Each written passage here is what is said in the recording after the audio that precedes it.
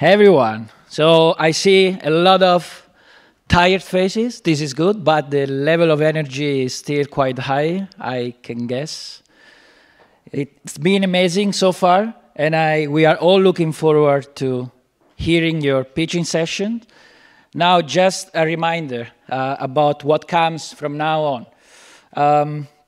So following the pitching sessions, there will be statements / feedback of challenge providers. So I would encourage all the challenge providers to, reflect on what they hear about the challenge, about the solution, and provide a feedback or statement related to that.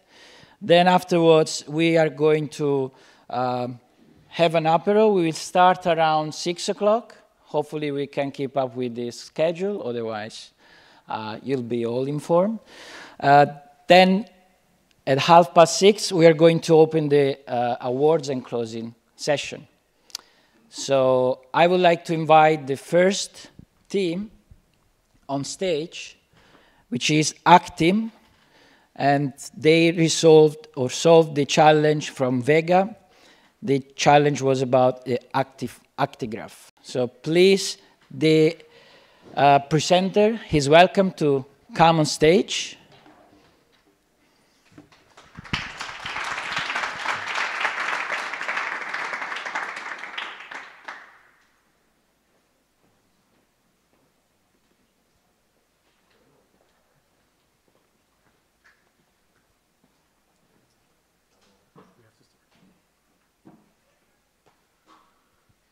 Just 1 second.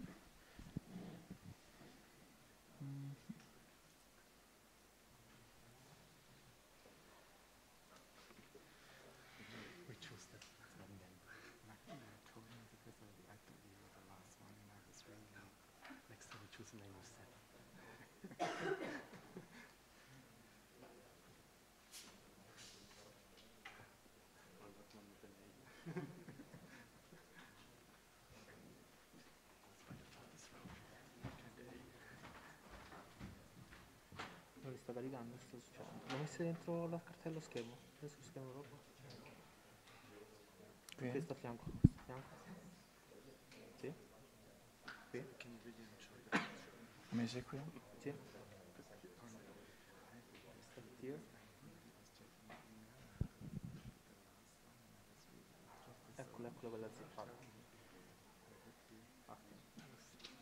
Però strano perché non ha fatto il download. Non serviva il carico, però quella di... Ok, buono. Gurmeet, you will present? Yes, we will share. I will start and...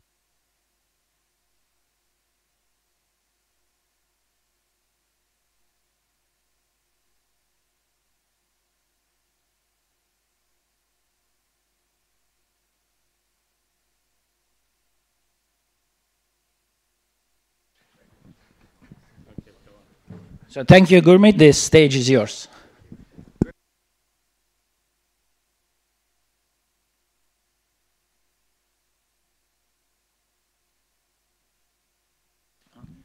Can you hear me now? Yes, yes, yes, yes, yes.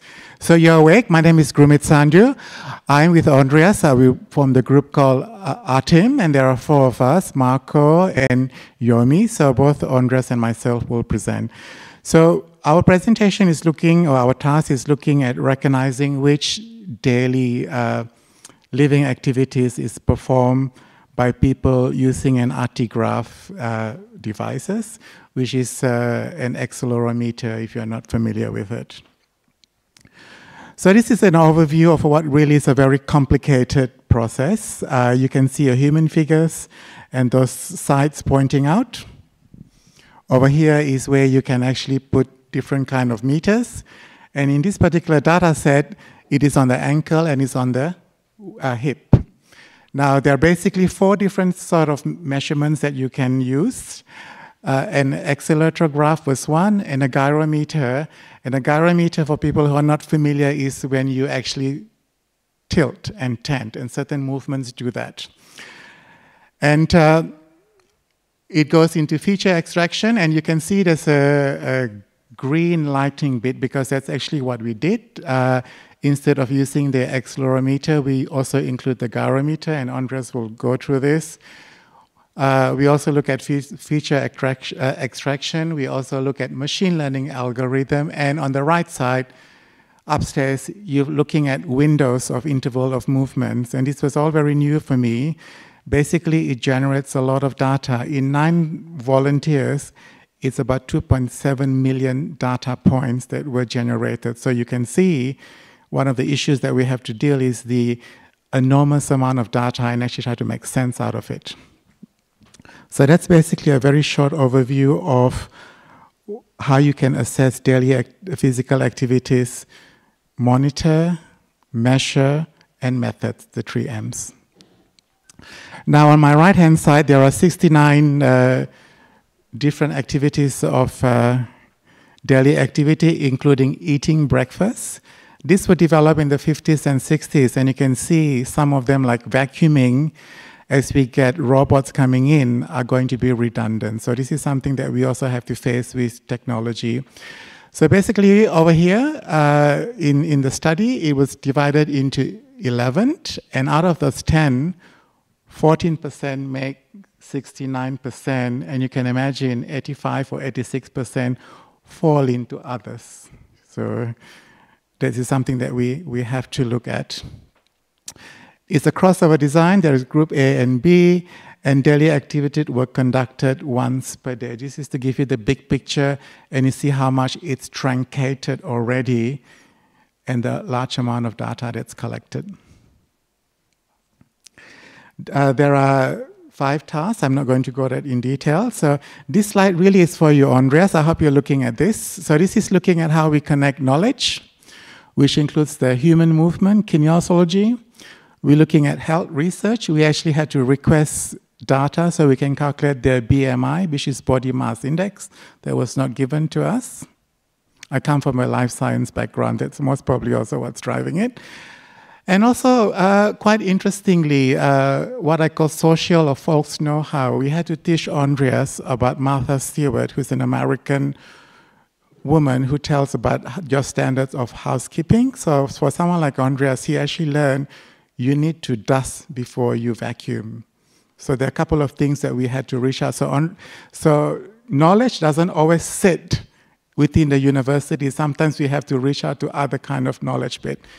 There's a red line here because not all the knowledge could be transferred effectively to what was given here for the biomedical engineering. And then here we've got machine learning and deep learning. So Andreas will talk about feature engineering, the different learning methods, and how to proceed. My particular bias, point I want to make is the sample is very biased. In the 9 volunteers, there were no women. So again, we are perpetuating this AI bias by excluding women. I don't understand why that has happened. And also the division of overweight, underweight, and healthy weight as calculated by the BMI was very artificially predefined. So you can see that the researcher had already predefined this. So I believe now I'm going to hand over to Andreas to finish with the presentation. I'll see you at the end. So also hello from my side. Yeah, we actually started with an intra-volunteer prediction. So that means we just took 1 patient out of it and just tried to train a model to actually recognize his activities, right? And we were given raw data and also pre-processed data. So we started with the pre-processed to really get fast. And yeah, let's say this model kind of worked. So I mean, the different walking styles, like walking fast, slow, and so on, we could recognize these ones very good, but the cleaning tasks, they failed. So we had to get to other models. So we extended that and just started to use like an ankle sensor with a hip sensor and try to combine them and use them both. And it improved a little bit, but still it was kind of worse for cleaning. So then we actually started to change why we had these 2-second intervals. And this was our major step then in the end. So we reprocessed the data again with a 10-second interval. So we used a really longer interval in the end. and yeah, just computed some statistic values, used them, and this kind of was our key step, because that solved everything in the end, because then we could use easy models and get really pretty good results. I will show you afterwards. So when we got upon this step, we also try to do inter-volunteer predictions, right? So getting across all the patients. And obviously, when you take a model for person X, it doesn't work for person Y. So we trained again all the patients and tested it. And that awesomely good worked. So we didn't have to do anything special about it. What have you mentioned again here? Yeah, you will see that. So what I actually have to say, while you can look at this, we took like a 10-second interval of each activity and applied a window over it. So you have to think of, they recorded the activities for a long time. Let's say 2 minutes, they did the same activity. And we take a 10-second interval out of it, shift it by a second, and this is our next new activity. And yeah, we trained a model. It was just a random forest, I think 100 trees, max depth of 18. And yeah, you see the result. It's amazingly good, right? So the classification was across the, no, this is intra, so that means for a single patient, it works really good. And actually the result for inter volunteers is also amazingly good. We have like a F1 score of 0.98, also 98%. And this is too high to believe. And yeah, I still don't believe the numbers because they're just so good. But yeah, we would have to verify that further. But it seems like that this interval of 10 seconds performs very well for these tasks.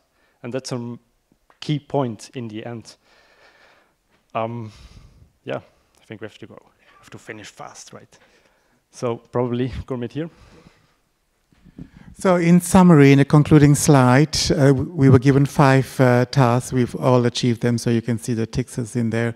We look at reducing inter-volunteer predictions, intra.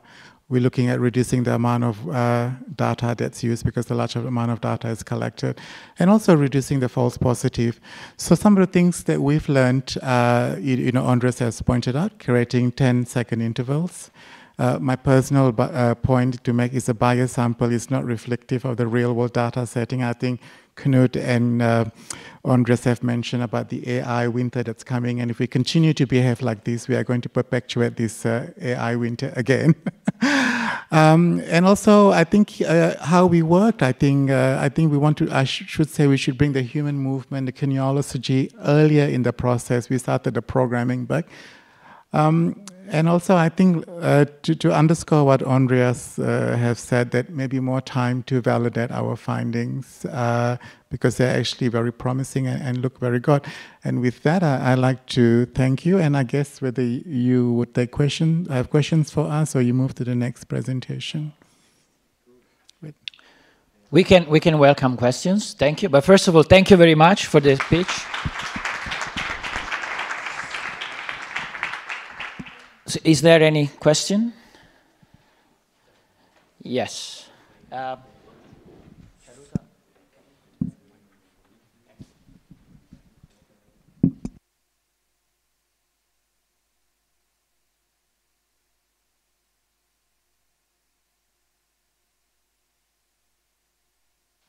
Yeah, thanks for the presentation. Quick question, why did you choose this 10-second window? Did you play around with the window size, or is there any specific reason why you chose 10? It was luck. It was the first choice and it worked. Well, you can go, actually we tried to go down to 8 to 6. It gets a little worse and at some point it just will fail, right? So 2 seconds it will totally fail. But 10 seems to be pretty good. So pure luck. Any further question? No. Okay. Thank you again, Gurmeet and Andreas. Amazing job.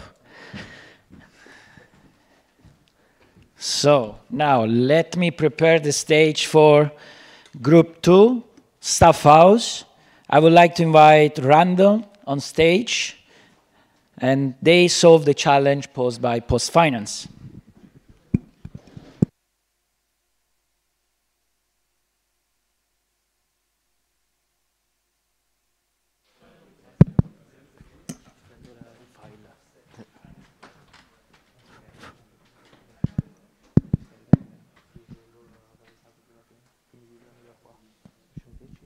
Si accende lo schermo qua davanti?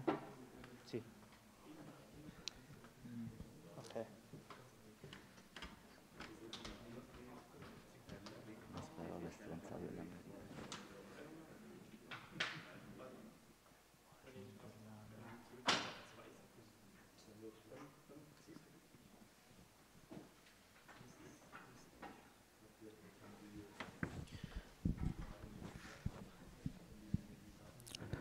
Test? Oh, goes.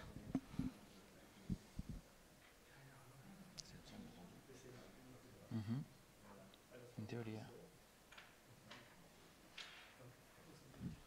Yes. Vabbè,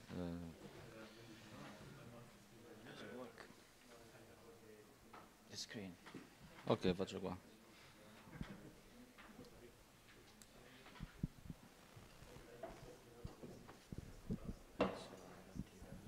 Vabbè, faccio qua.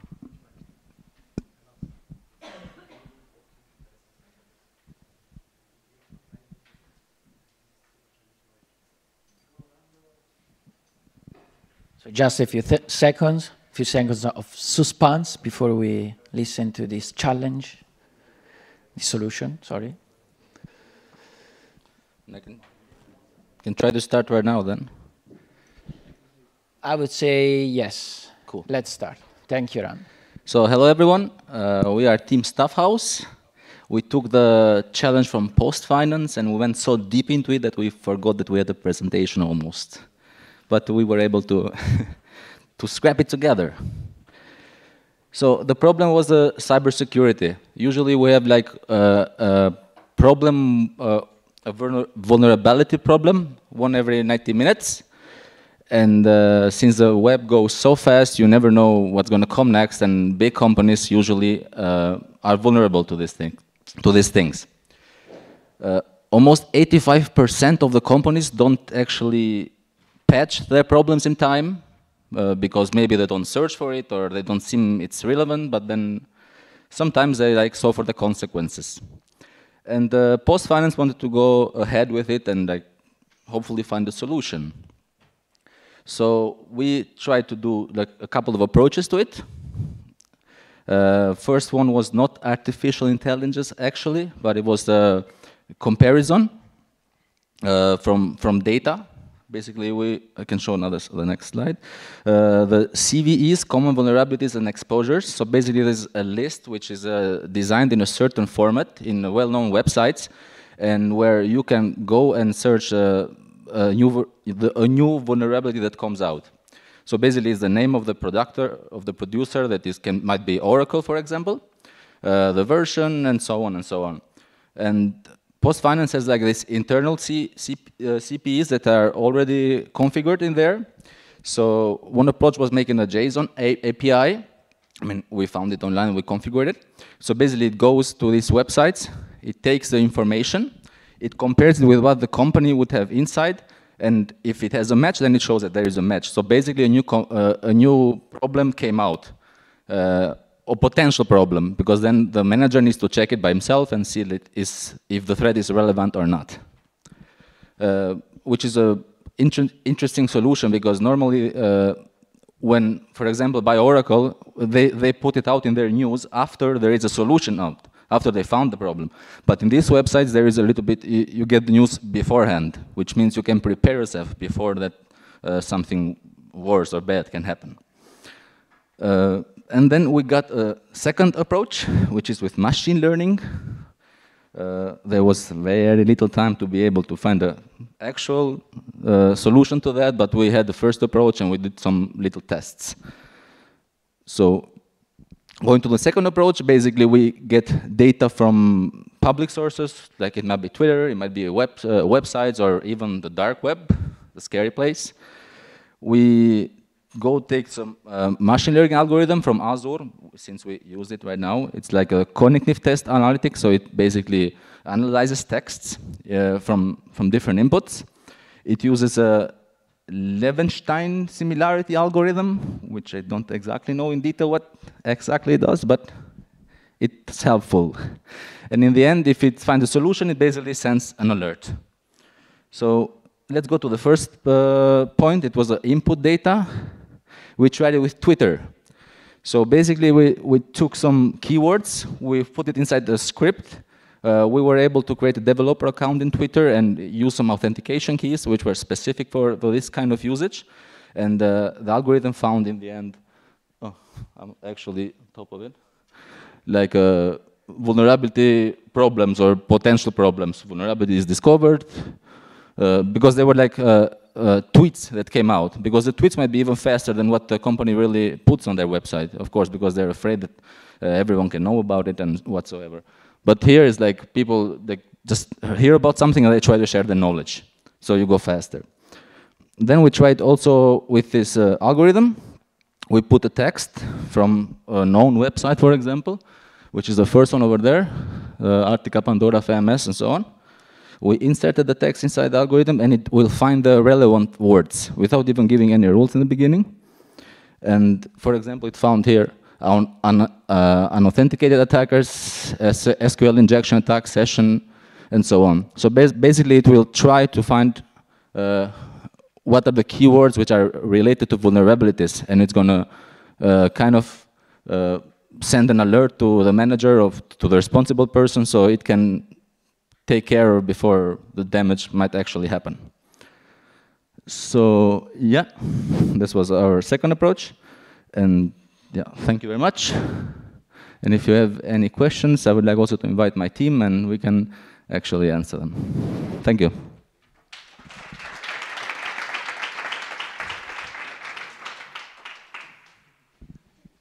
Thank you, Rando. Is there any question?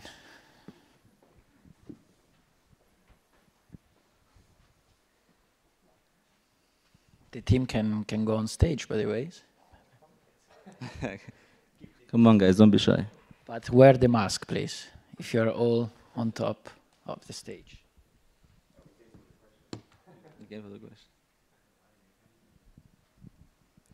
No question?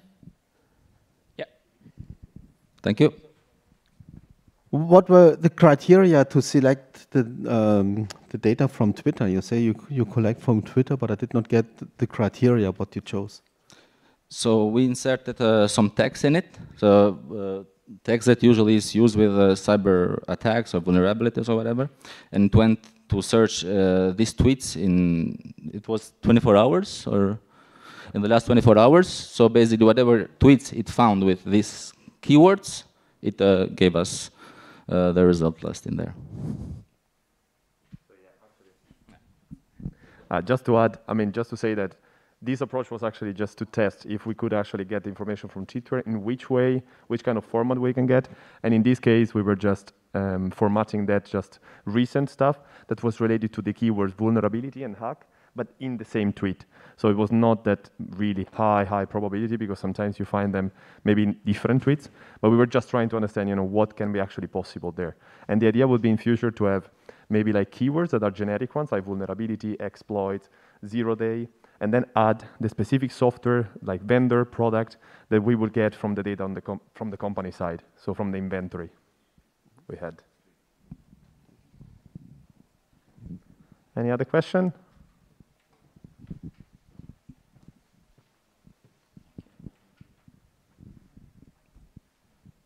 Good. If there is no question, thank you very much for this very interesting solution and for the insightful presentation of Rando. Yes.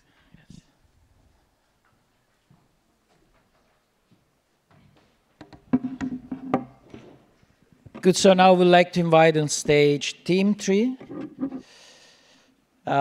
The presenter, according to the schedule, is Avinash Kumar Kannan, and the challenge is from Nutri Assistant.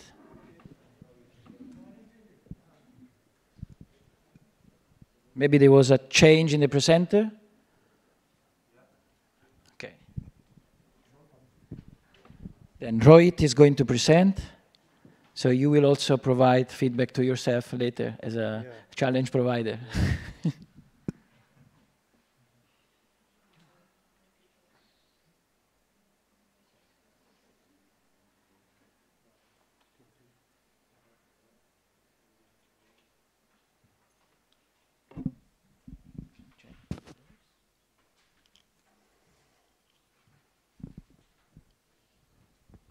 Hello.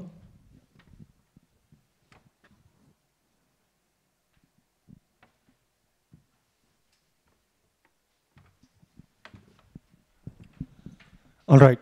So we got a challenge for ourselves. So we wanted to build, or we wanted to work with data to build a mechanism to figure out how to predict precisely recipes for people from a database of recipes and other knowledge sources.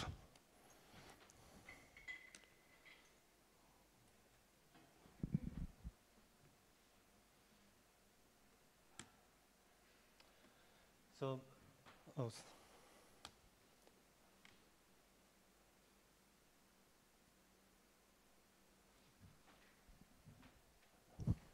So this was the knowledge source that we chose. So we basically took information about demographics, food, and allergies from people as they onboarded the portal.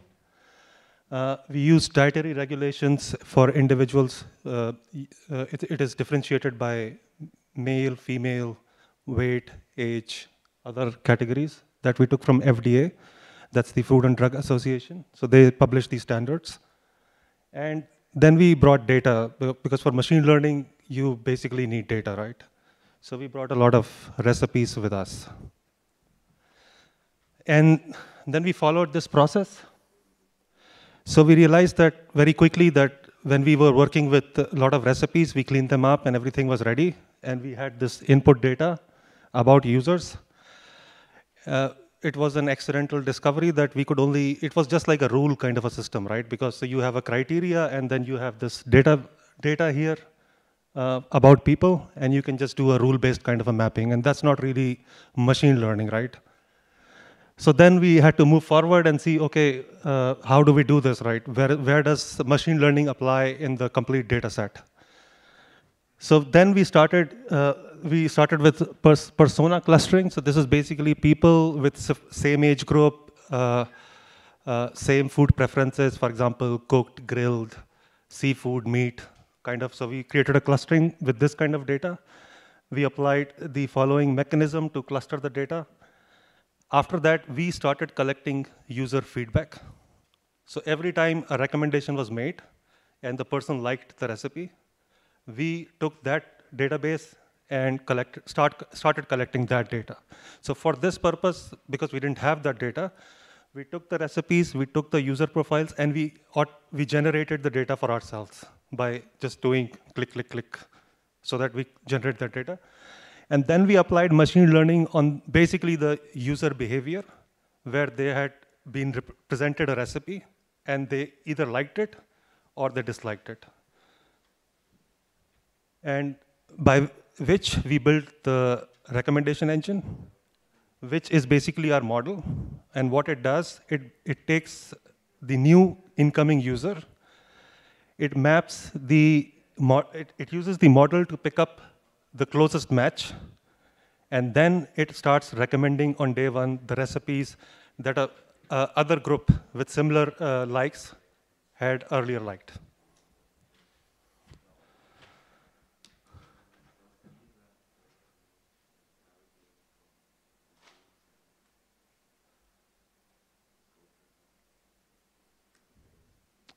Is there a delay?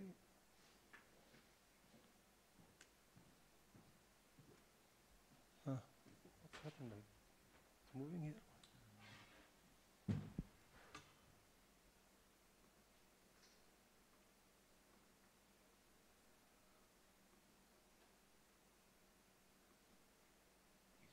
Yeah.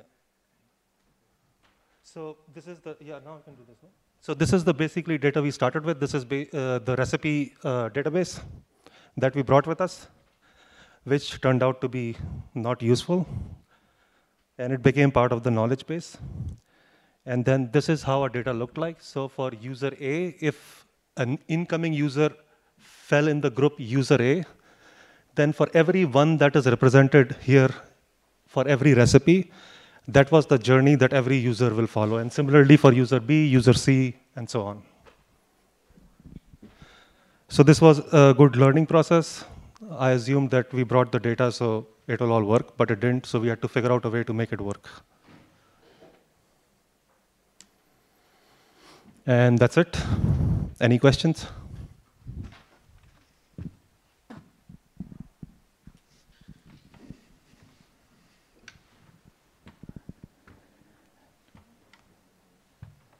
Is there a question? Yeah. Could you please provide the microphone? Thanks. So if I get it correctly, you generated random recipes in the beginning to train your model. So from the random recipes, if they say they like it, then you basically take into account to train your model? Okay. So what we did is we only had the recipe database that we brought with us. And you can't do much with it. So we had the incoming information of a particular person, what he wanted. So there is a defined boundary that we had defined saying that he likes vegetarian, he likes cooked or boiled, what kind of allergies he has. So these were our criteria that we defined. With this information, we could only map or recommend the recipes. There was no machine learning really, because you could just say, okay, he likes these kind of things, so these recipes have these kind of things, let's show it to him. So that was the initial onboarding flow. And then what we had to do is we had to develop another onboarding flow once this interaction started happening. Once I started getting recipes, now I could either like it and use it or dislike it. So this disliking or liking data became the driving data for our machine learning algorithm, not the recipe data or the user data. Right? So user data was initially like there is a zero system on day one, and we don't have any data, so we can't make any recommendations. And then we use these two matrices, recipes as well as the onboarding information, and then we generated basically the behavioral data. So what was user doing with all these recipes? If he clicked and saw the recipe, then that means he liked it. And he could also explicitly go and say, okay, I don't like this recommendation. And that fed into our data for doing the ML part.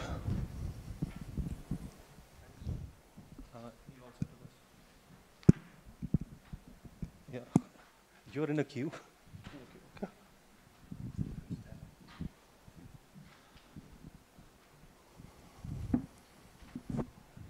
You said that you were doing clustering for the different kind of foods. Did you also cluster the different kind of persons? Yes. So we did two kind of clustering. So level 1 clustering was only people, which is not a machine learning clustering. This is basically a clustering for us. People from the age of 35 to 45. People with vegan preference of food, for example, right? So we initially that's the only way we could narrow down the recommendations that we were going to make, because we had no way of knowing what the user actually wants. And once these recommendations started going out, then the user had the ability to give you feedback that he likes it or he doesn't like it.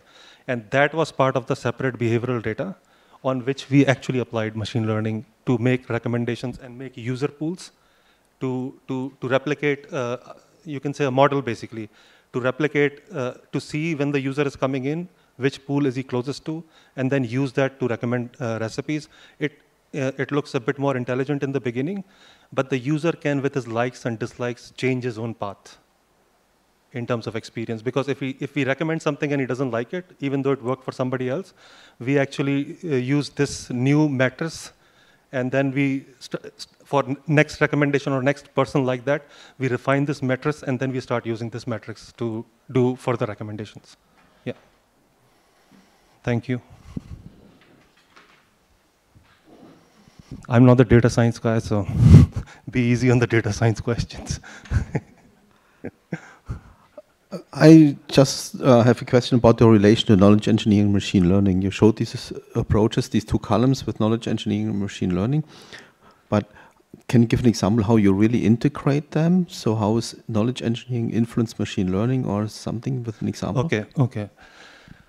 So when we got the recipe data, we thought that this is it. Like, we have the data, we have certain rules. Like, we know, this is our knowledge, that people with 35 years of age, with a very sedentary lifestyle, let's say need 1,500 calories per day. So this information is already available with FDA and other places.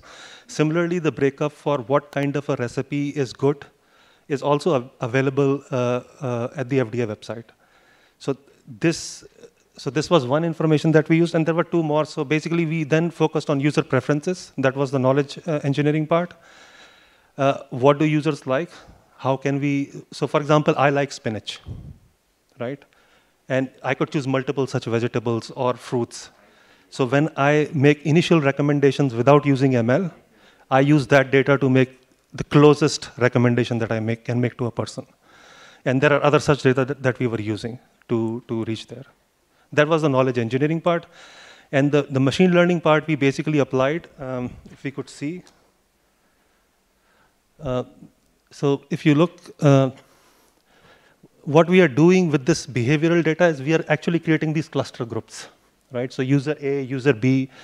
This is the journey or the path of a person with same kind of likes on recipes coming with a different background, right?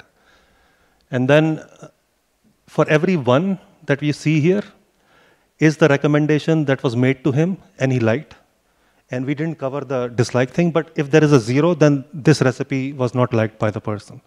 So when a user falls into user A category, then he follows this path, and we start making these specific recommendations. And that's the learning part.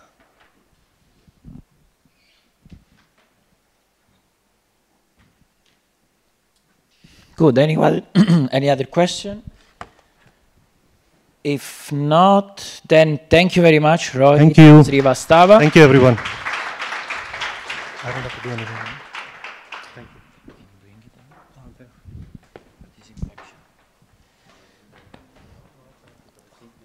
you. Good. So now we are going to have a virtual pitch from Arbeck Supernova, composed by Mona Upreti, Arun Uslu, Benjamin Vutrick. The challenge was the one proposed by the Intelligent Information System Research, pitched by Frieder.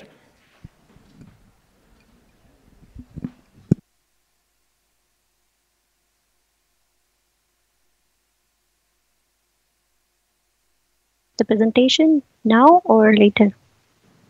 So now can you hear me? Yes, I can. Can you hear me now? Yes, hello. Okay, can you share your screen?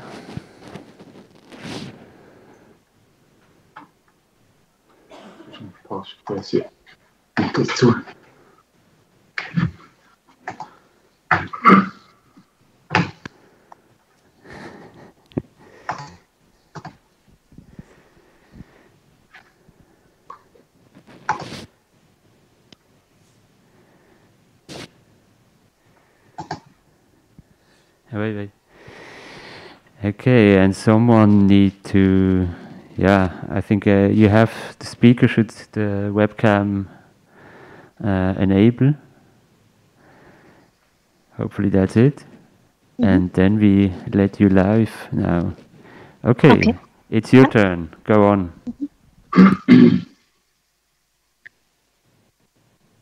Hi, everyone. I hope you can hear us. Our topic is finding a right examiner for a thesis. We are in team 4. Benjamin, can you move to the next slide?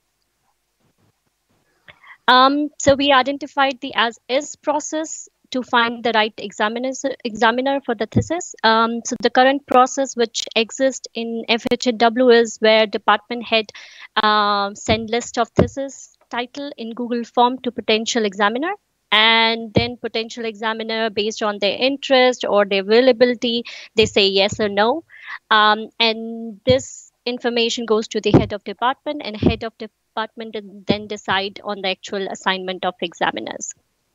Next slide, please. What we did, we brainstormed on the idea about what data we have available about the potential examiner, what's the existing process, and is there any new ideas, and what kind of knowledge is available. So we studied on this idea for finding the right examiner. Can you move to the next slide?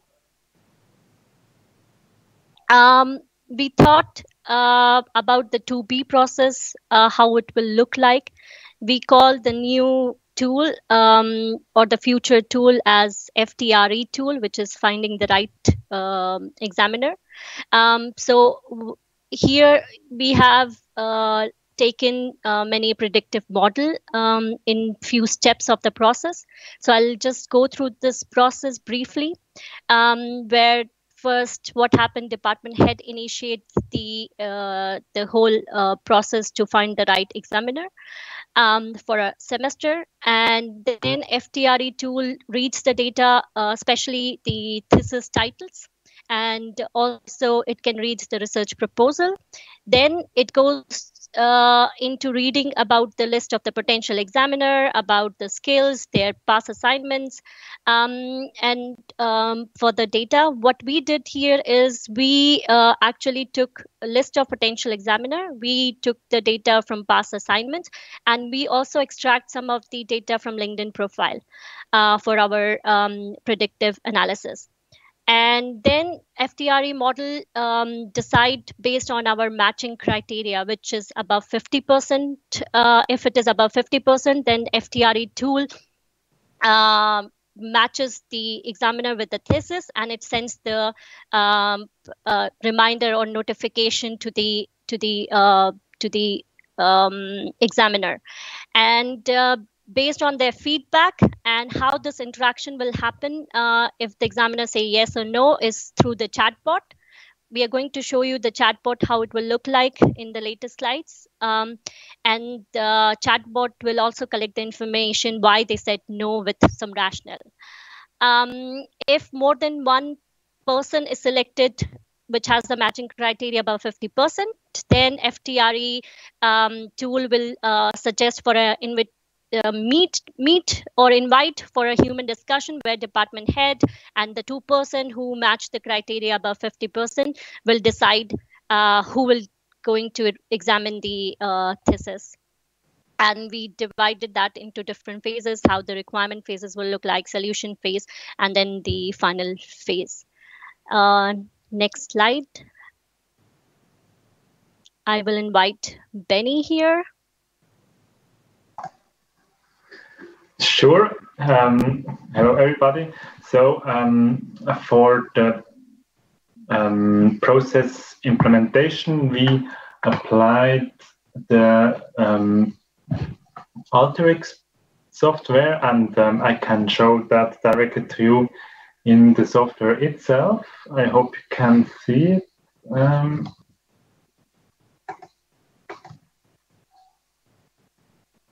Is it here? So we basically designed this process, and at the beginning you have the input data. That's the one received from the department, and we also created an artificial skill matrix. Both of this data has been combined into one big table, and based on this table or this data, we did then our analysis. For instance, here we split the data into test set and the verification data. With the test data, we analyzed which module is the best And in this case, well, we compared 3 models, the decision tree, the random forest, and a third one. And for us, the decision tree was the best suitable model in this case. And that's why we applied this. The goal was, as Mona said, was to define the person who is best fit, and that then executed within the machine learning part. When we had this model here, the model is inserted into the prediction functionality. We came with the data not used for the creation of the model, and we then were able to see whether that worked so far. Let me check. For instance, here we have on top the person which was actual is Meyer Rolf, and our prediction in this case was indeed Meyer Rolf. However, if you go down, for instance, here we have a prediction from Uwe Limestall, and indeed it would have been Mark Schafer. So I think our model is not yet perfect. It's a starting point, and we have to evaluate further how we can improve it, maybe if we use more data.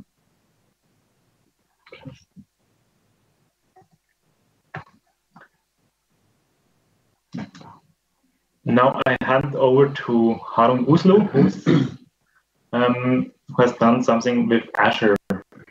Yes, hello everybody, here's Harun. Yes, we did not only check it with Alteryx, but also with Microsoft Azure. There we used the machine learning studio. Here you see on this picture, on the left-hand side, you see how we modeled it. And then we used 2 multi-class models. On the right-hand side, you see the multi-class decision forest, where we have an overall accuracy 0.42. And then second, we also use a neural network multi-class model. And here we have the overall accuracy about 0.35. Here we see, if we make a comparison, that the upper one, the multi-class decision forest, would be suitable, or it would be better. Just here, with this Azure, we just want to show you that, yeah, we can use, of course, multiple machine learning tools. As Mona mentioned, at the end of our tool, we can use a chatbot. I want to show how this will look like. Let's say the examiner did not or rejected to examine this thesis. So then the chatbot will ask why he rejected it, what was the reason. Then he can put a message. For example, he will write, currently I don't have enough time. And then the examiner will take it and consider it for the further examinations. This would be help, and that the examiner will no more be asked for such, or if in other cases, like he does not have experience in this topic, then this examiner will not be asked anymore. Yeah, that's actually our solution. Thank you very much. If you have any questions, we're pleased to ask to answer the questions. Good, thank you very much, Mona, Benjamin, and Arun. One applause. Any question? We have a question from the head of the Master in Business Information Systems. You explained the input for your work, but I did not get it really for the topic. Do you really use the whole, the full text of the master thesis to determine the topic?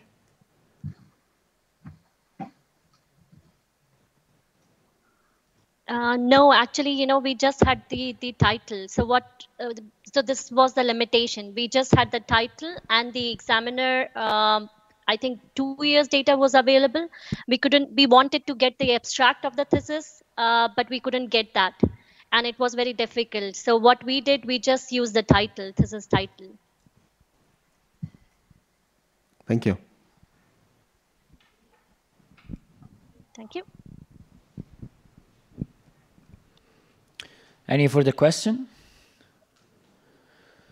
So if not, thanks a lot again, Mona, Benjamin, and Harun. And actually, allow me to do a small comment. It's very nice to see that many of these challenges are coming, or many of these solutions are coming from the FHNW alumni. So one applause for you again. The next one is Team Ticino Reloaded. I would like to invite the presenter on stage.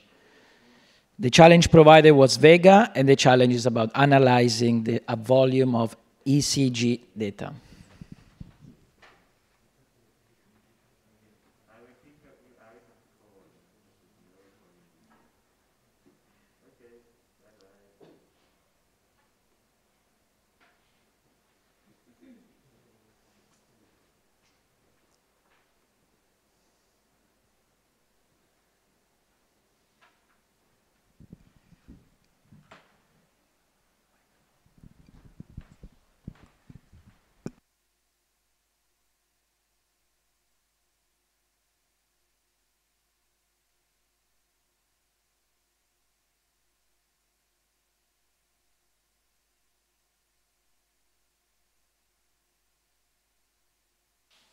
Okay. Oh. All right. Do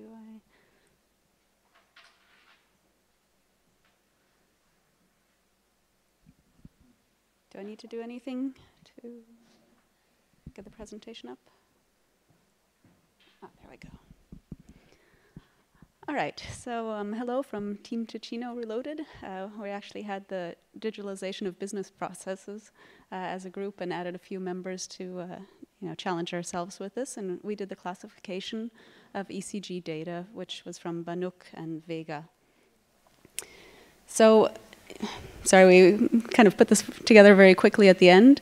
We wanted to think about how to improve the interpretation of ECG data, right? And we already chose this topic in advance because we were quite interested. Several of us are from medical informatics, or we've taken medical informatics courses. So we actually did a little bit of research before we came here, and a few of us met with a cardiologist and asked him a bit about ECGs. And he said, actually, it's quite standard that they use classification algorithms to give a normal, abnormal readout when you have an ECG. And he said a lot of young doctors may not even really be able to read an ECG properly because they're relying on this algorithm. But he did say that he always stresses that you really have to understand the readout because depending on the patient and the data, it may still be normal, but abnormal for that patient. So we took that into consideration when we came here. And we knew then that, of course, there's algorithms versus the neural networks that are being used today. We were, of course, pleasantly surprised to find that we could use cloud to maybe improve accessibility.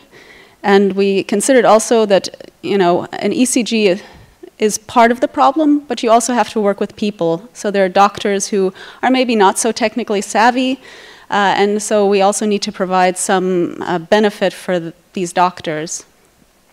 So we also considered a user-friendly website and potential for future an API to connect directly to the device. So neural network models, as I was mentioning, algorithms are based on norms, but of course we are not all the same, and you can't just group everyone together. But this is, of course, how currently ECGs in the clinics are working. And we're also more interested in this personalized medicine, right? So again, for you as a person, maybe your ECG looks normal, but perhaps you're older, and so actually your heart rate is kind of increased where it shouldn't be as high for your age group. And this was what we were interested in, patient-specific norms as an improvement. So we played around with the data, of course. It took a while to get the data sorted and understand exactly what we were looking at. In the end, we implemented a random forest ourselves, just with Python code, and that gave about an 80% accuracy, which is okay, but not great. So we also went with the Azure, and they actually have also models available. And admittedly, this is not data from the end because we didn't quite get everything trained at the end, but last stand that I took was that we had this, this model running at an 0.98754 accuracy, which is very good. We'd still need to test that and run through it. Obviously, there was not enough time for this. But this would feature like a feature scaled by maximum absolute value. And it has this light GBM, which actually is more of a random forest model. It's just a sort of improved random forest model from Azure. So moving on, we also thought that we would then have this the opportunity to connect this model with a website and using some readout so that any user can just basically enter a file, submit it, and then it will analyze it based with the model that we've created and give a readout of, in this case, ECG. Oh, I don't think you see anything. ECG abnormal. And the idea with this also is if you combine it with cloud, you also have to think that not all doctors have great access to to everything. So if you're maybe a doctor working in Africa, you might also be able to use the cloud technology. I mean, internet at the least is by now available almost everywhere, that you could use, if your machine breaks, that you can still upload data and, well, not, sorry, machine breaks, but if the analysis isn't working or you want to double check it, you could use machine learning to test your results. So, sorry that was fairly short, but thank you very much. I'd like to thank the organizers for making this, Vanuk and Vega for providing the data, Jan and Michael for their support. Any questions?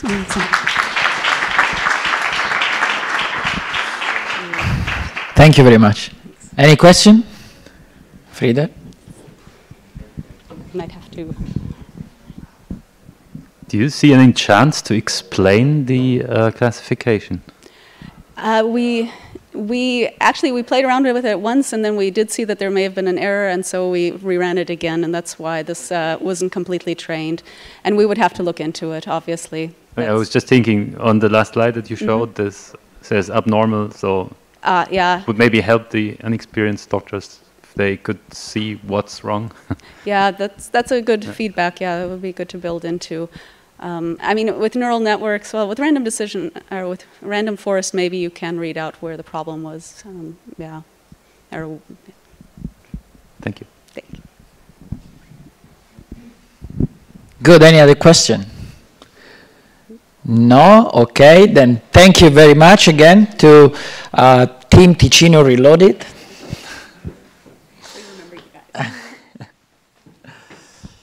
This year's, right? Good. Then I would like to call on stage Team No BS, which stands for No Bullshit. Please, the presenter is welcome to come on stage.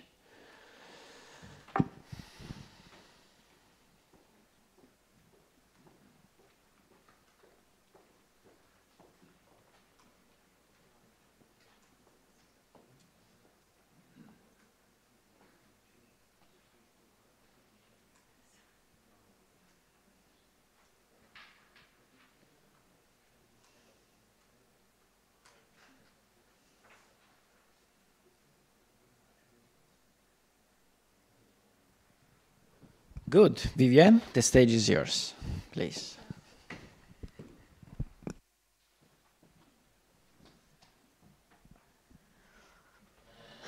Hello everyone. So we are Team No BS, short for No Bullshit, and that was in reference to the student submitted challenge concerning terms and conditions that we accept every day. Now to sort of focus, well, actually let me outline what it was. So it was to simplify what is in those terms and conditions, because obviously they're far too long, they're very extensive. So the idea was to have a tool through machine learning that helps the everyday user to understand what actually is presented in these terms and conditions and privacy policies. Our approach was for this proof of concept to narrow it down a bit, and we selected a focus area on the privacy policies. We decided to do a mixed approach of supervised and unsupervised learning. And in order to do that, we needed to create two knowledge bases. So one where we extracted the privacy policies from various different providers, and we went through and categorized them into the 4 categories that you can see on the right. So the sharing of data, the data localization, the contact information. So if you have questions, concerns, is there the data privacy officer contact details available? As well as, can you delete the data somehow? And so we took those, put them into categories, and then for the unsupervised learning, we basically just took everything, put it in one document, and that was the knowledge base for that. Let me see, did I forget something? No. And then basically what we did is we converted text into numbers through embedded word, and which then leads to embedded vectors, which allowed the system to give an output through the long-term, short-term memory of the categories that we provided. And this is how we feel an end solution could look like. So the user would basically download a browser extension, and then whenever there's a pop-up with the privacy policies that you would have to accept, so on the top right, you can see that you have the option to review this privacy policy.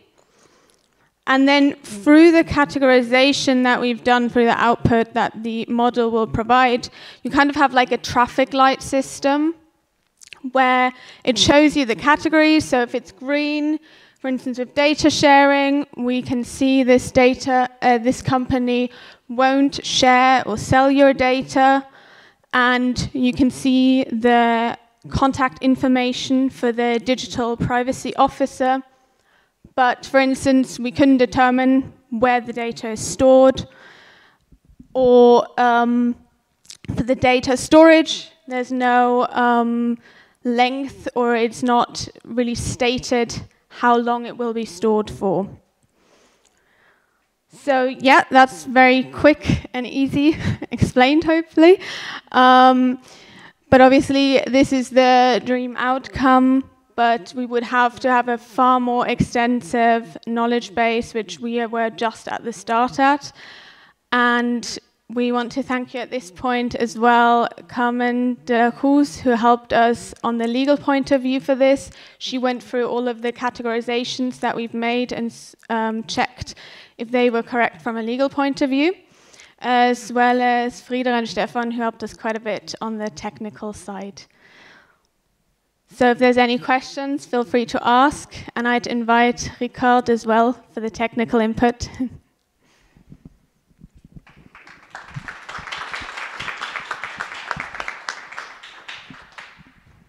Any question?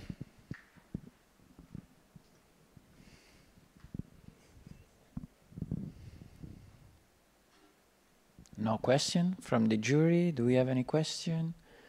Maybe I have a question. So what was the hardest part here in your challenge? I think at the beginning it was definitely trying to figure out where we should focus on and what the end goal output should be. Because, for instance, we saw there is already an approach where they're trying to do something similar, but they're just kind of like highlighting certain areas of the privacy policy, but they don't really explain what it means. So for us, it was clear we wanted to go that step further in the end when we reviewed all of this to really simplify it for the user. Thank you. Maybe a follow-up question. So we talk about privacy policy. Did you consider the European one, GDPR, or FADP from the Swiss? We looked at various different ones. So for instance, some of them will have the various different countries in there, and we had all of them mostly. So we had the GDPR, but then there was, for instance, separate ones for Brazil, Mexico. In the US, it's interesting because there's like a specific one for California.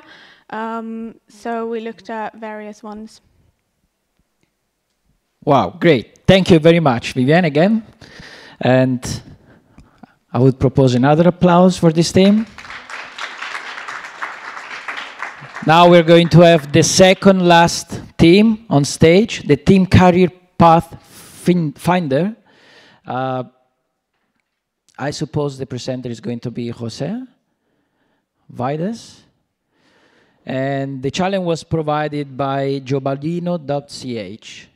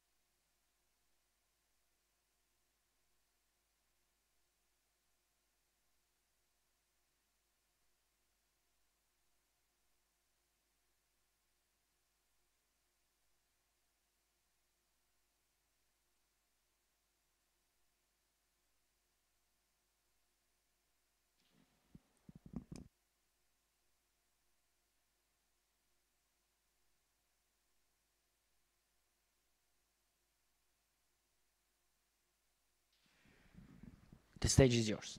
All right, can you hear me well? So I guess that means yes.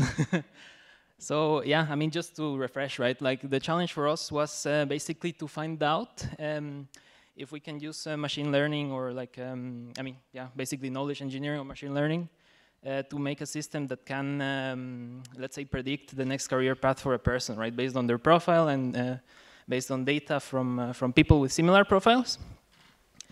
So yeah, basically we wanted to find a system that can do this, and the question was if this is possible using machine learning and knowledge engineering. And well, yeah, how we started, right? We had basically an Excel file that had data structured in this way. Let's say it was not already in a machine learning format that could be inputted, so a lot of the work was dedicated to that, like, you know, grouping some variables so that we could have just one output variable in the end. And also, like, for example, here you can see we had some information about the different work experiences a person had, and we had to somehow consolidate this so that we could have a single inputs and so on, right? So yeah, I mean, a large part of the information or the work that we did was manual work into translating this into a format that could be fed into an algorithm in the end. And this is the format that we had eventually, right? It was, let's say, an idea of different people that we had from a database from LinkedIn. It was roughly around 7,000 samples we had. We had to narrow it down to specifically FHNW alumni. Let's say that they were, we had information about their backgrounds and so on. And yeah, basically we had to create a data structure like this, basically using numeric variables and so on that we could then feed to an algorithm, right? Yeah, basically once we had it in this format, we could feed it into Microsoft Azure. We had two options, basically. We could either use Azure for that or build an algorithm ourselves. In this case, we went for Azure because it was because of the time restrictions. It was a faster solution, right? And yeah, I mean, let's say here we have around 16% accuracy from our model. This I think can be explained because we have around 30 input variables, and we have around, I don't know, 100 something different industry categories. So our input variables were, for example, with the years of experience that you have, the education that you made that you had in which study field, and the output was basically in which industry this person was working, right? And because there were so many different industries, it was, let's say that's, I think, why there is such a low accuracy. But yeah, basically we couldn't include more variables because it was a lot of manual work to process this, right? Actually, a good result of this, I think, was that my original idea was to use a neural network. But after using Azure, I could see that the algorithm with the highest accuracy was in the end random forest. So that was an interesting output from this. And yeah, we also, one of the goals was to, let's say, deploy it in the end, that we could use it with an application and give an interface. But yeah, it would be basically for the time restrictions, we weren't able to do this. And yeah, that's the part of the machine learning side. Now I will hand on to Jan so that he can explain how we will integrate this with knowledge engineering. Thank you. Thank you very much. Yes, for sure, we also try to include the knowledge part, right? So we had different experts who contributed to these solutions. So we tried to basically use Neo4j for that, but we failed due to time constraints and time issues. So we started to implement some rules manually, and then started with top braid to editor rules and the classifications to start with it. But we were close to really try to combine those two things. We did not get it until the end, but I think we can take a lot of inputs out of it for the next steps, which is basically to integrate those two parts, AI solution and knowledge engineering, into a shared web service to verify the solutions the AI solution is spitting out in the end. Verified by a rule-based system, but also verified, for example, by coaches, career coaches, transfer services to really use the output of the AI solution to further improve the coaching, for example. And yeah, as Jose already said, it's good first steps are already done, and we tried to further develop the model to integrate more input and, of course, then also more output fields. So feel free to ask if you have any questions. Thank you very much. Thank you very much, Jose and Jan. Any question? Not too many, please. Yes. Thanks for providing the mic. Thank you. I was wondering, so it seems like you lost a lot of time to clean up, prepare your data, right?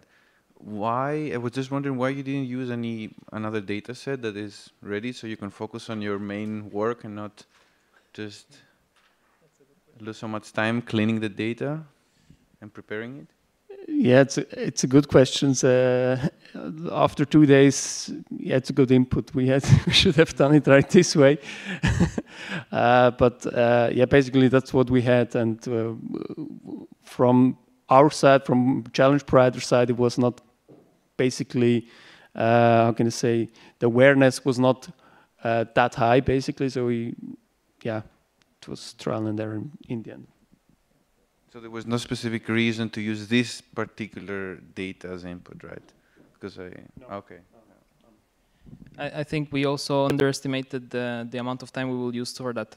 We thought it will be faster, let's say, this consolidation of all the variables, and yeah, we'll have a little bit more time for this actual task of building the models and so on, right? So yeah.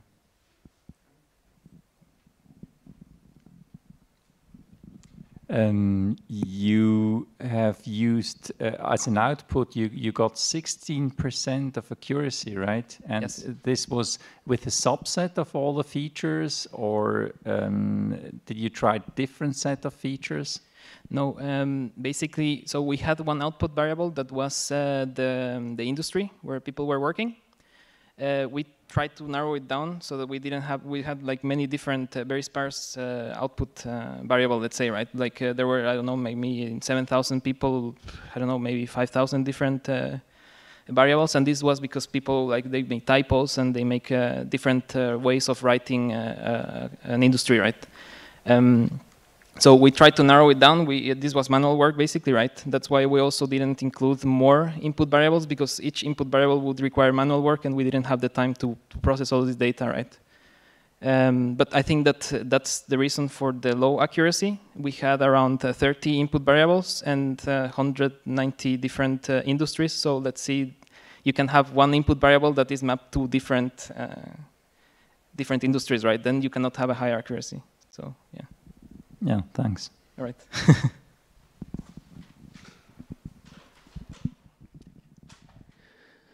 Other question? No? Okay, then thanks again, Jose and Jan. Thank you. An applause. Very good, very good. So now we are approaching the last pitch. This is going to be virtual. It will be held by Hans Bühler from Team Indaja, who implemented the challenge letter of credit provided by Bura Ablak.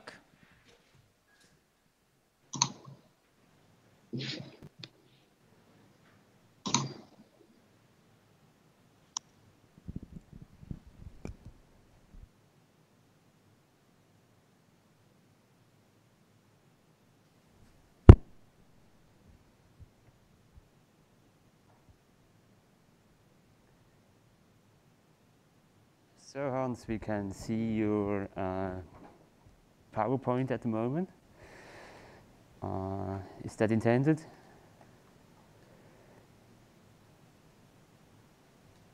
Oh, wait a second.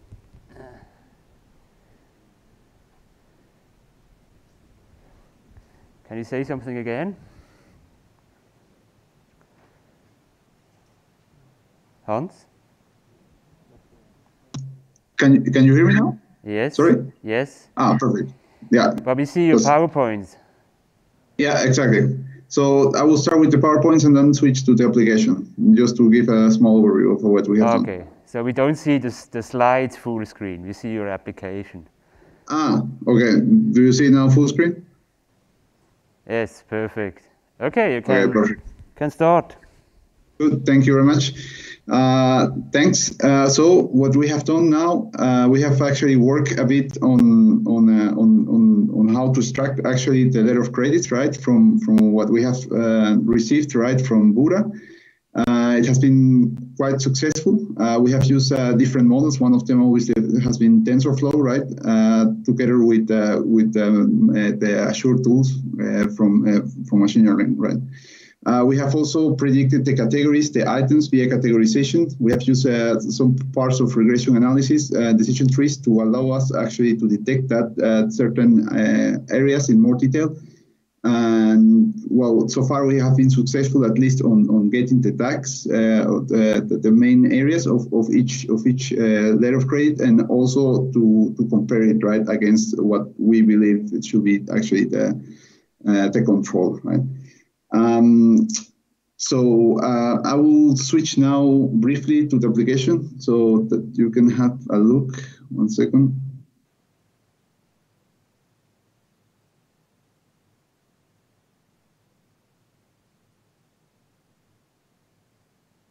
Exactly. So what we have done, for example, for this order, right? We have used first the OCR process from Azure, right, to extract the coordinates of the document, right? And then afterwards, we have used what I have already explained, right? Part of TensorFlow, right, to find then the categories and obviously the fields, the relevant fields for us, right, in every delivery order.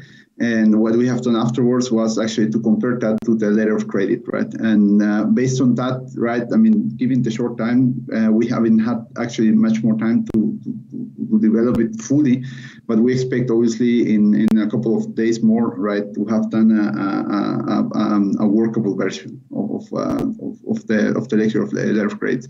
I mean, this process obviously will automate then fully the whole process, right? I mean, it will be proof error. I mean, it will have really a low rate of mistakes compared to human prone errors, and it will enable us well, right, to anticipate and to facilitate and the training between entities and companies in such a way, right?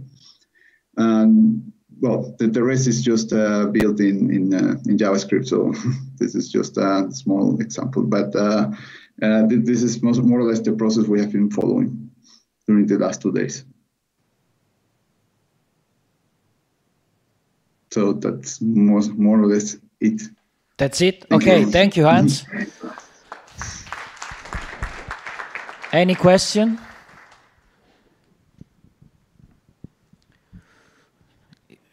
No question. Maybe one question from my side, Hans. So I see the OCR working. I didn't see that the matching was done, but you mentioned that the matching was happening. Yeah, exactly. So basically, sorry.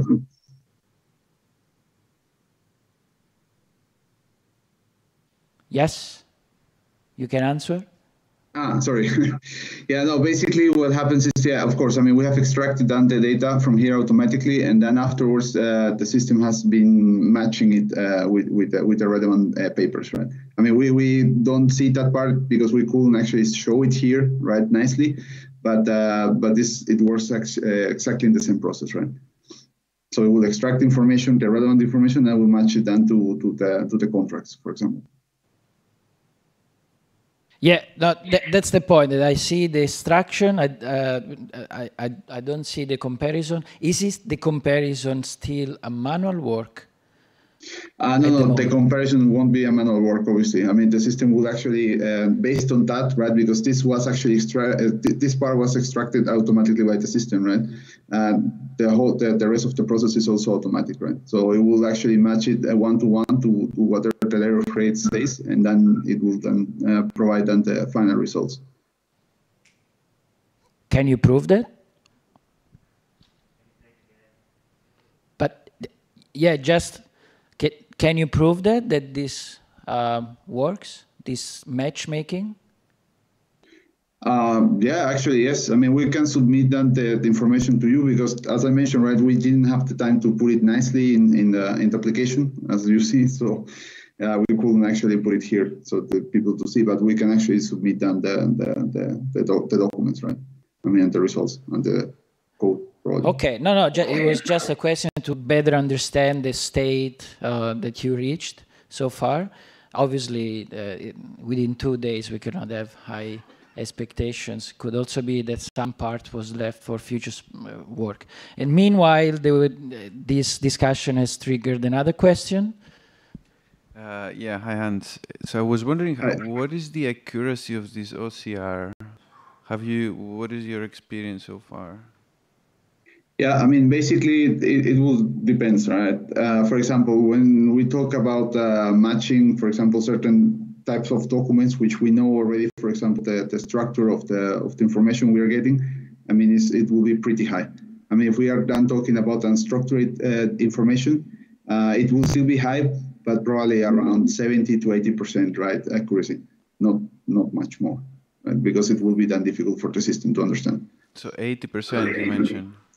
80% in this is the low case. High case is around 90 to 95%. I think in this case, for example, for letter of credits is much higher because we know what kind of information are we looking for, right? So we know the structure of the information. So the Azure implementation has this feature, right, to basically know or provide the structure as an input, so you can get better accuracy. Exactly. There is this model in Azure, right, which allows you to do that. Obviously, you have to work on it because I mean the data you are looking at probably is not always the same, and yeah, files and the documents can also have a different layout, right? And just a final question. So if you would go to that, let's say in production, how would you handle this loss of accuracy, this 5%, right? Would you have on top of that like a manual checking process? Because letter of credit is something serious, right? It's not a receipt that just can go away.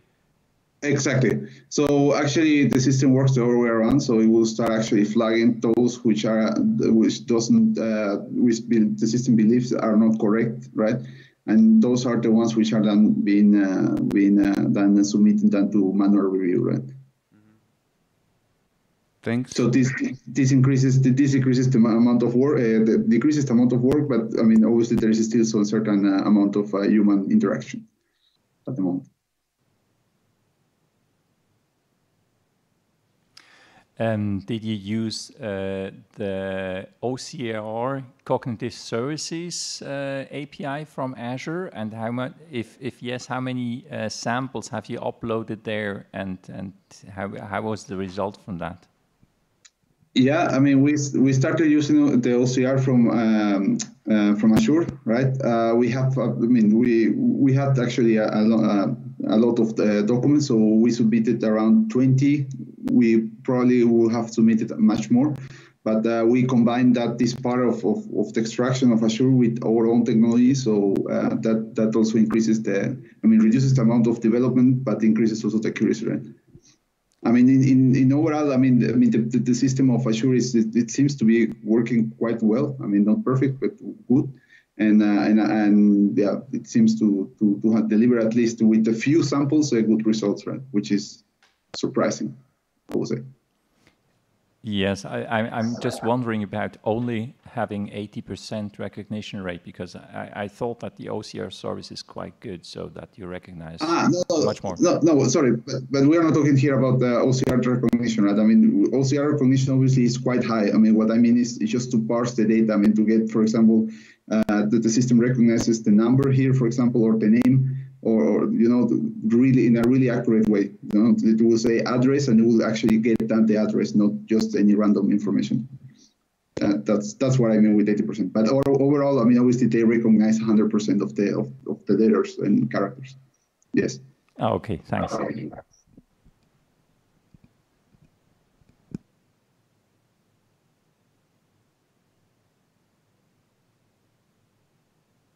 All right, good. Thanks, Hans.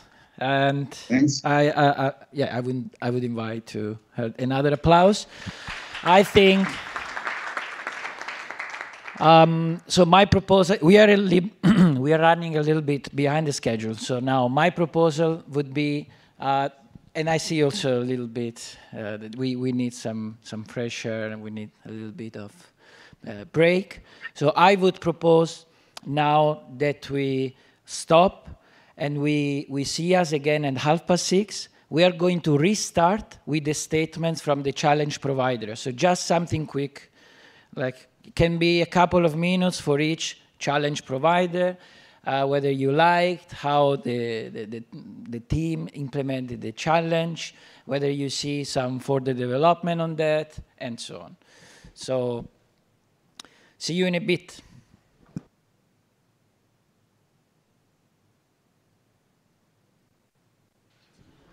We can start enjoying the apero in the atrium meanwhile.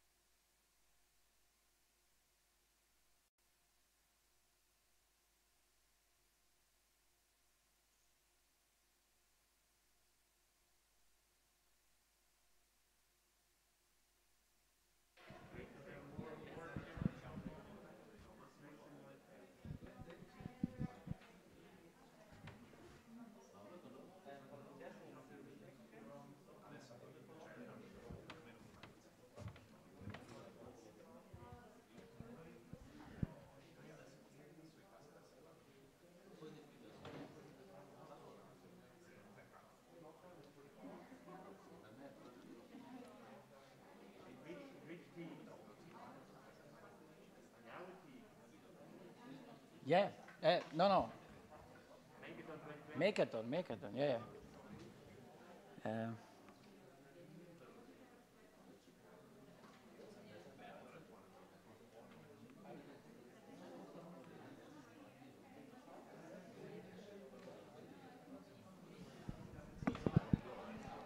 Prova. A little bit of suspense.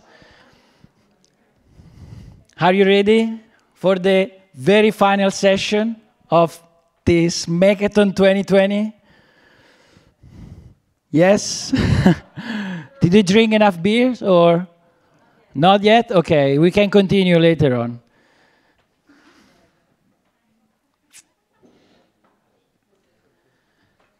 Good, then, as we said before, we would like to have very short statements from the challenge providers.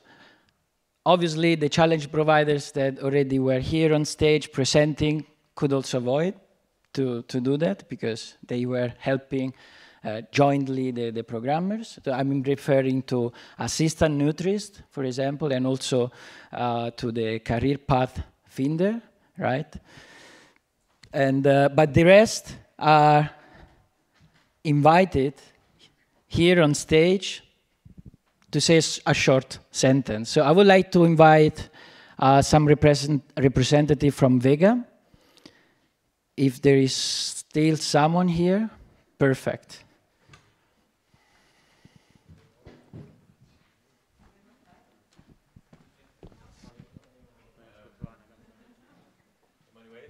Yes.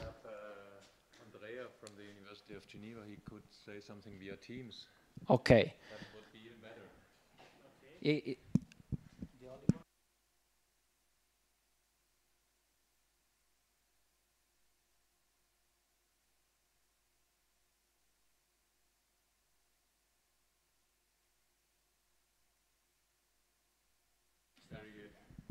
Yeah, I just say something. Please. So I just speak quickly for Jan, actually, because he had to leave.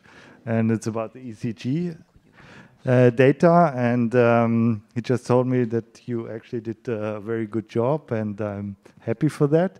And as I'm was not so deeply involved in it, I can say still that I think you were probably thinking or you thought about creating a whole product, because you're also thinking about the web app, and you thought about in advance before you even started. So you talked to doctors. So it's very impressive that you did this effort. I think this was very positive from our side.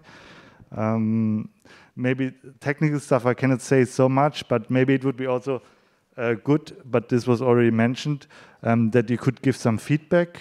I think this was also mentioned by the raters about what the problem could be. And finally, maybe it would be also interesting to look into other algorithms, not only the random forest classifier, as I understood you only used. With the Microsoft Azure, I'm not sure what this thing is actually doing. It's a bit of black box for me. I don't know how much you can look into this. This I cannot judge. Yeah. So thank you. That's the feedback from our side. Thank you very much.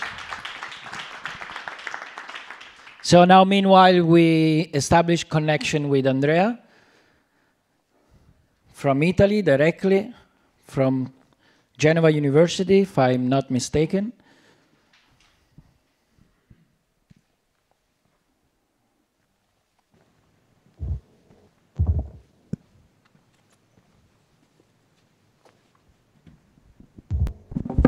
So Andrea, are you ready? Yep.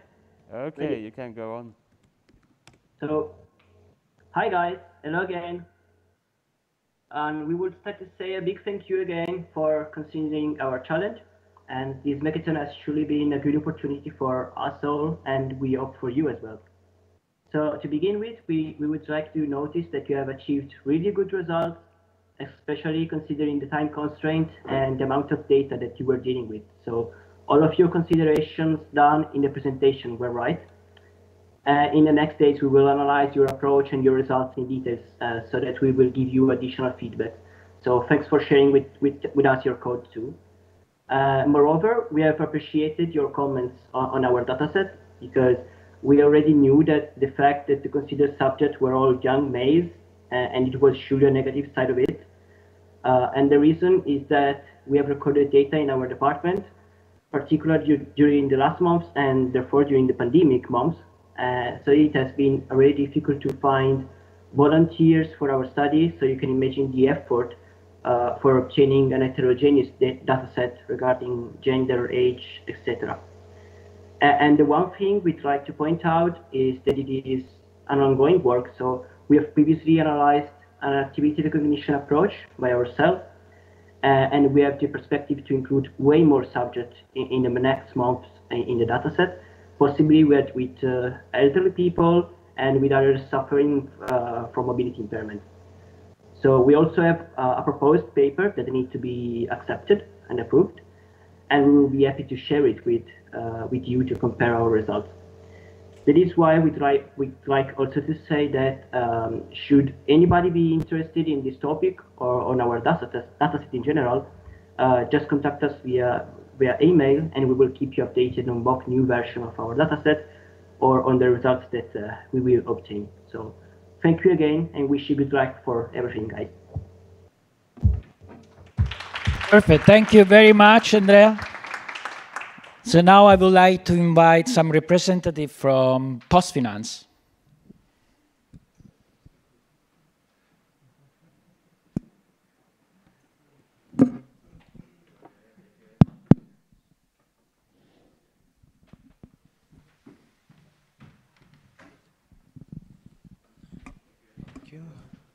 I'll try to make it quick. I'm sure you all want to go home. First, I was really glad that there was a team rising to our challenge, and then they failed, about which I was really glad because so did we, with a lot more time and a lot more people. In the end, we got a lot of inputs and other approaches that we could try. So I'm really glad they tried, and we have good input, and that's why they kind of deserved the little Raspberry Pis for trying the challenge. It was a really nice event. And good luck on your future paths, whatever you do. Thank you. So now I would like to invite Frieder. Frieder is a representative of our research group, Intelligent Information Research Group. Okay, hope the group hears me online. So I want to say a big thank you, and I think I particularly like the process that you set up, this to-be process, which I think is really something we can take inspiration from.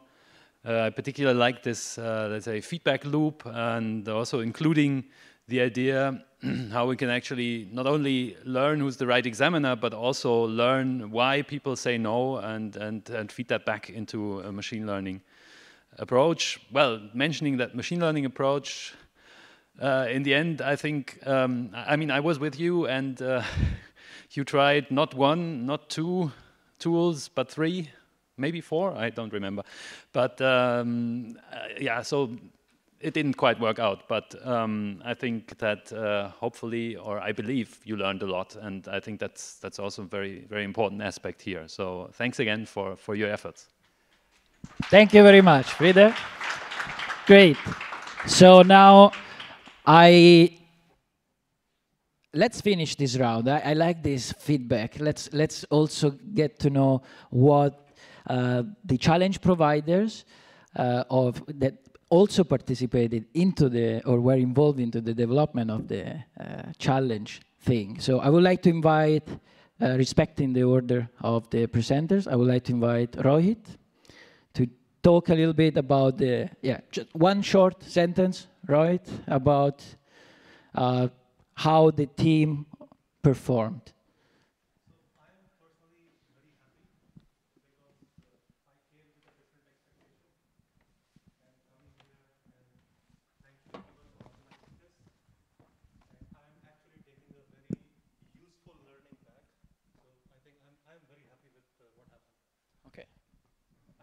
finished? Okay, good. So for those following from home, Rohit is very happy about the performance of the programmers and very happy also about this organization and the event. Thank you very much, Rohit. The next one that I would like to invite is Katinka Prikril to say something. Yes, could you please come here? No? Too tired?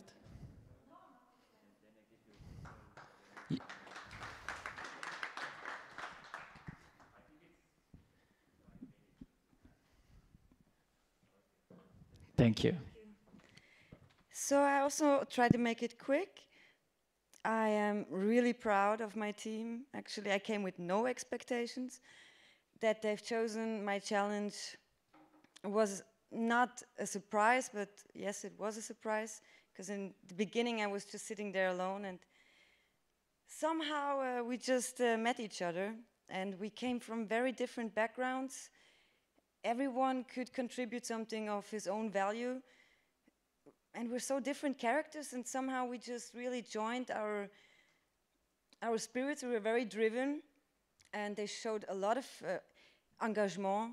So because I had no expectations where this was going actually, and what experts or anyone could come up with as a solution, what they came up with, I'm just really proud.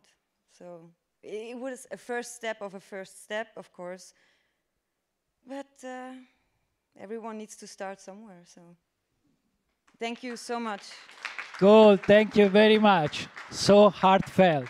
This comment, I love it. More and more.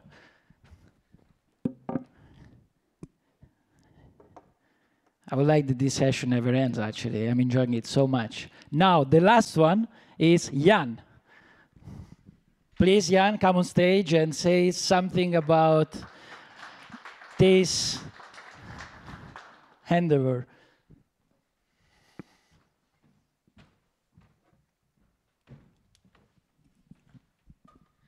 So yeah, first of all, a big thanks to Jose, who joined our team. So he had a really big effort. He worked like a lot and contributed also a lot to the solution. So thank you very much, Jose, and thanks for the organization here. Make it quick. Have a nice evening, and yeah, see you soon. Thank you very much. Thank you, Jan.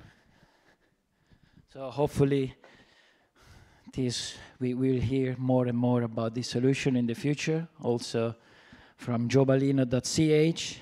Now I would like to invite also someone that is not physically here, but has been listening all the pitching sessions, and is actually also very proud of you. This person is a friend of ours. So Uttam Tripathi is his name, working for Google, head of DevOps, and he would like to say something to you all. So Uttam, now it's your turn. Awesome. Great. I hope you all can hear me. I'm assuming that's a yes. First of all, thanks to the team, the MAKEathon team, for organizing this amazing event. We've all been missing getting together and hacking and working on projects, and I think this was an excellent opportunity to do that. I really enjoyed watching all the pitches. Each of the teams had put in a lot of effort, a lot of interesting solutions were presented. That really stood out. There are two thoughts that I want to leave all of you, and I don't want to take too much of your time because I know there is some great drinks and beer waiting for everyone. The first one is, as we are working on solutions, especially when it comes to AI and machine learning, your algorithm, you can optimize it to a certain level, but really what really makes a difference at the end of the day is the data that you have. The data that you are using for your training models, for building those prediction systems, that's critical, that's important. So in the initial stages, yes, I think optimizing for the algorithm is important. but you can only optimize it to a certain level. What really distinguishes a better performing system versus a suboptimal system is the data that you use. So that's one thing I want to share with all of you, or leave with all of you. And then I want to also quickly share this with all of you. And these are a set of AI principles that we at Google have published some time ago. But I think this is applicable not just for Google, when Google is building solutions using AI and machine learning, but for everyone out there. Some of these would be obvious, like, for example, be socially beneficial. Each of the solutions that we saw today was creating a very positive utility in its user's life. So that was really there. The second one is important, and this is the place where I would encourage, as some of these teams will take their solutions forward and will try to roll it out. There is a lot of bias that exists in our daily lives, be it bias around gender, be it bias around background, be it bias around ethnicity, and various other factors. Now, if we are using historically biased data to train prediction models, the predictions those systems will make will continue to be biased. So what can we do to avoid, at the first place, creation of those unfair biases through our systems, and then reinforcement of that? The questions to ask is your data really representative of the final user set that your application will be used for? And if the answer is no, that you need to go back to your drawing board and spend more time fixing it. Building and testing for safety. In this case, a lot of these applications start to look at sensitive parts of individuals' life. There was a solution built around healthcare. There's a solution around job, employment. There are also solutions being built around financial data.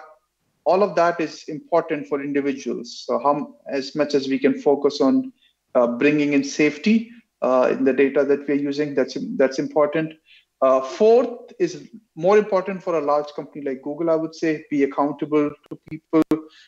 It is applicable for everyone who's building a solution, but I think the onus is a lot more on larger companies. Privacy is critically important. The solution that we are putting out there as AI and machine learning community, is it really lifting the level of scientific research? And this was really impressive for me to see today, how much many of the solutions that were presented were grounded in solid technical research and scientific research. I think this is because FHNW and the community over there has spent time focusing in this area and has built a name for it. So these are some of the AI principles I want to leave this group with, as many of you will be taking your solutions forward and taking them to market. With that, those were my thoughts, and I wish all of you all the best for your next steps on this. If any one of you decide to use Google as part of your solutions in future, feel free to reach out to me. You can contact me on LinkedIn, on Twitter, and stay in touch. And with that, all the best, and I'll hand it back to Emanuele. Cool, thank you very much, Uttam. One applause to Uttam, I would say. We would be glad to have even Google as a partner for the next MAKEathon. Why not? We are open for all kind of technology. This year was just so tricky, like with COVID and everything. But given the what's happening here this year, why not? Let's try. Let's keep the conversations open for next year. Perfect. Thank you very much once again. So now, finally, we are at the end of the day. We reached one of the most awaited part, maybe, for some of you. The Best MAKEathon 2020 Award. Can we display this slide here?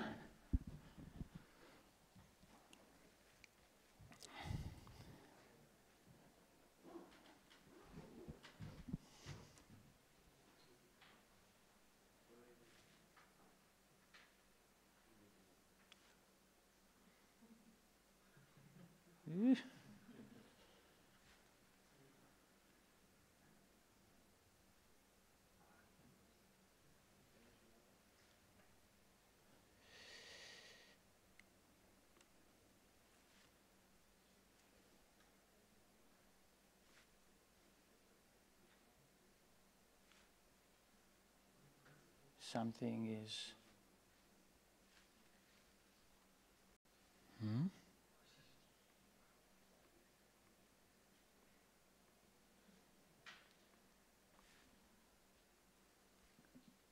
So there is a little bit of delay. Let's try to find the arrow.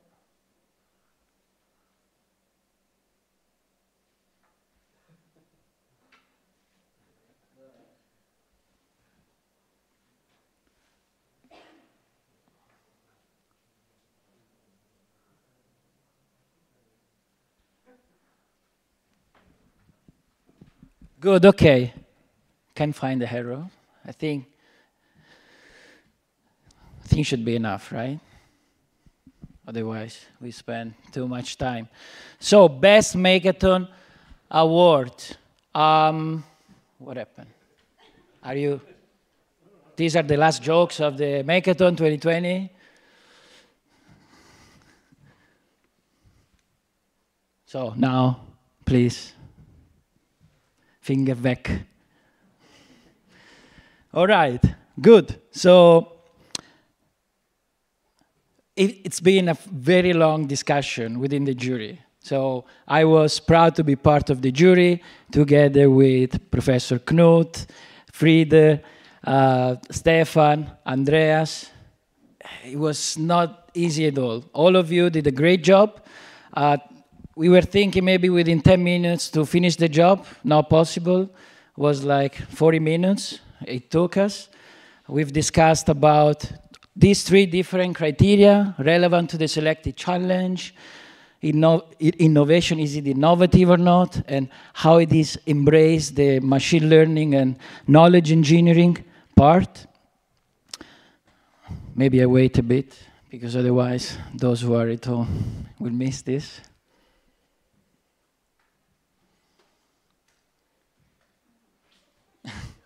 We will improve. This is our first MAKEathon. We will improve.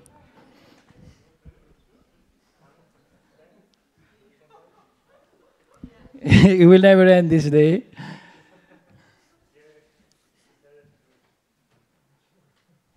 Shall I do it?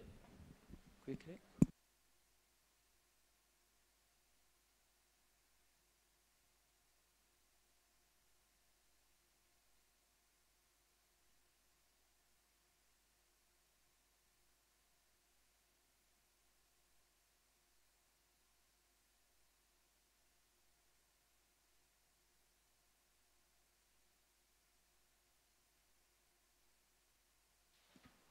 Good. Let's see if we can resume this session.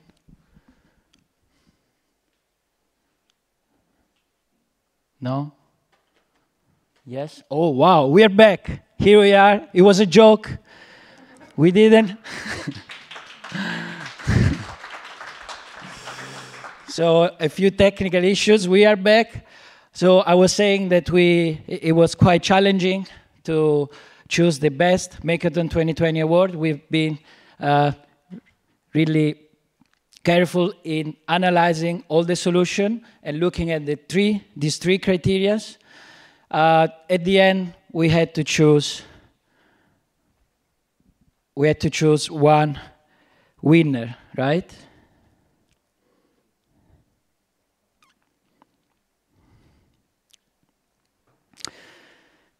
So, the winner is, let me check if I think it's this one. I don't want to make mistakes. Huh? The winner is Actigraph. So please come on stage, Andreas Juglich, Yomi Umudi, Gurmit Sandhu, Marco Guimares. And hopefully now we also have a song, something like, no, we don't have any song. We are the champion, my friend. I'm going to sing for you. These are the certificates here, also for the remaining two. Congratulations. Thank you. Thank you very much for your commitment and your effort. And those are the certificates, and plus on top of it, we would like to invite you to attend training programs, coaching sessions in our new Impact Lab that will start in a few weeks. You will be informed about that. So if you are interested, you are most welcome to start this innovative journey with us. Good. So now,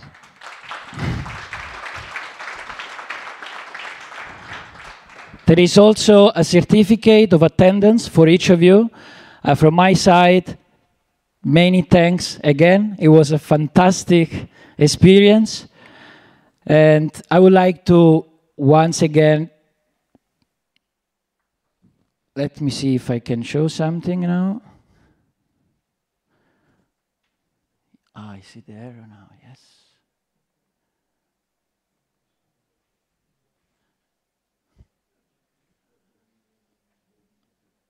Yes, good. Good. I would like to thank again our sponsors who supported us throughout these 2 days. So PostFinance, IPT, Vega, Indaja, Secpire, De La Cruz, and Barenac. It was very nice of you to support us, and hopefully you will still be next to us in this new journey. I would like to also thank my fantastic team. So thanks a lot to Knut, Frieder, Andrea, Stefan, David, Charuta, Maya for the amazing job that you've been doing so far. Like it was just perfect. So and obviously the last thank goes to all of you, the makers. Without you, we couldn't have made this. So you've done an excellent job, and I hope really that you learned something, and obviously you did. And I hope that this MAKEathon also stimulated you. So to be even more curious towards this AI, towards the capabilities that this AI has, reflecting on the drawbacks and trying to improve it day by day. So from our side, there is the promise of trying to create this loop from the research side, where we have this MAKE symposium, IEEE in Stanford, and the other hand, the MAKEathon, where we can really put into practice what we learn from the symposium, and then creating this loop from industry to research, really to help tackling challenges of companies. Thank you very much once again, and have a beautiful week ahead.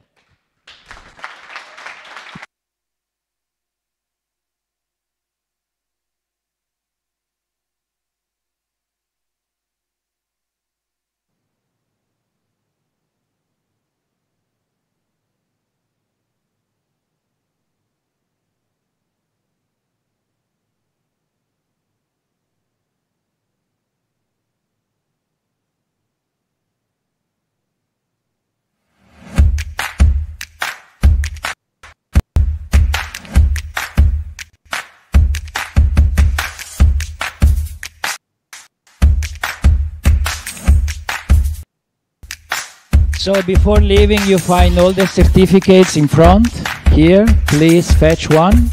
Frieder is showing them.